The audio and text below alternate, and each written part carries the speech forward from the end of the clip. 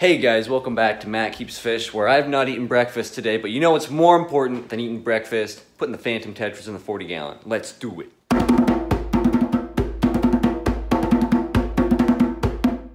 Alright, so great thing about schooling fish is when you're trying to net them, usually they all go into the net together. So we actually got all 6 at the same time. I was going to have to put them into a bucket and then put them all in for you guys at the same time because I know that looks better, but logistically it's a little difficult. Also, I'm covered in duckweed, like really bad. And now remember when I told you guys that it was gonna be in the 40-gallon? It's in the 40-gallon. All right, so now what we're gonna do is we're gonna put the Phantoms in the 40-gallon and then we're gonna fast forward to kind of see what happens with them. So, yeah.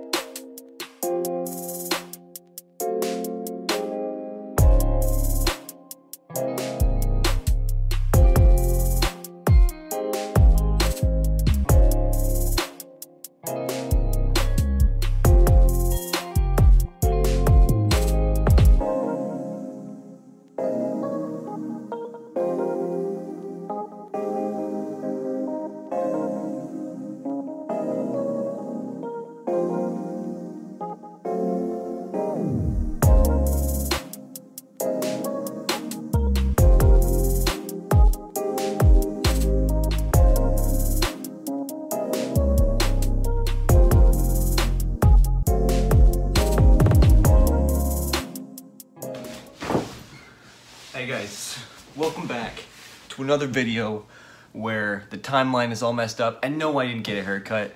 Your depth perception is just way off.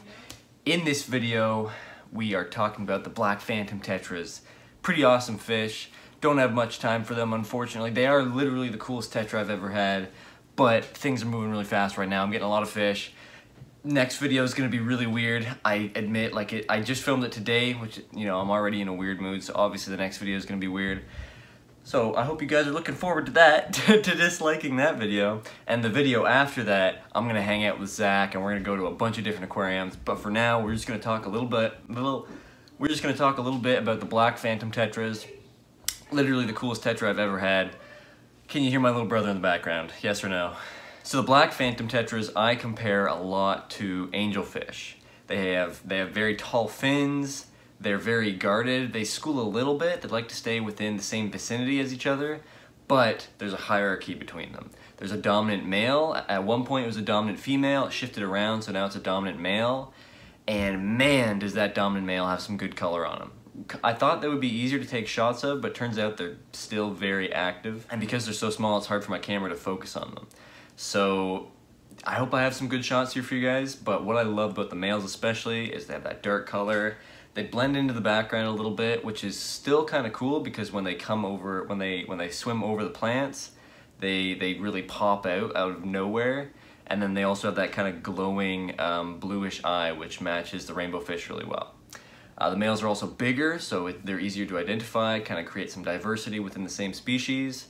And speaking of diversity, the females have a color that's not at all on the male, and that's their bright red ventral fins. I have 4 females, 2 males, which is a great combo. 6 is my minimum for any kind of schooling fish. Technically, this isn't a schooling fish. You're not really going to get that schooling effect with them. I would much rather go with neon tetras or really any sort of neon tetra, glow light, black neon, cardinal even would work.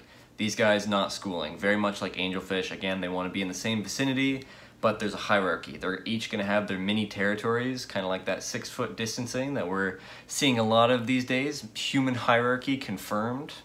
And these are kind of going to be the off centerpiece fish. So they're close to the centerpiece. They're not as far back as the schooling fish, which is just going to kind of make up another part of the background. These guys you're gonna wanna focus in on because they have some very cool behaviors and are very distinct. I was thinking of getting some candy cane tetras with them or some serpes, but I think that would take away from the uniqueness of the Black Phantom tetras. So when we do go shopping, we're gonna look for something very unique to add to this aquarium. And I hope you guys are looking forward to that, because I am. And so, although this seems like it was a short video, that was the Black Phantom tetras. I hope you guys enjoyed. Like this video if you did like it. Subscribe if you want to see more like this, and worse, and sometimes better. And I will see you next Sunday.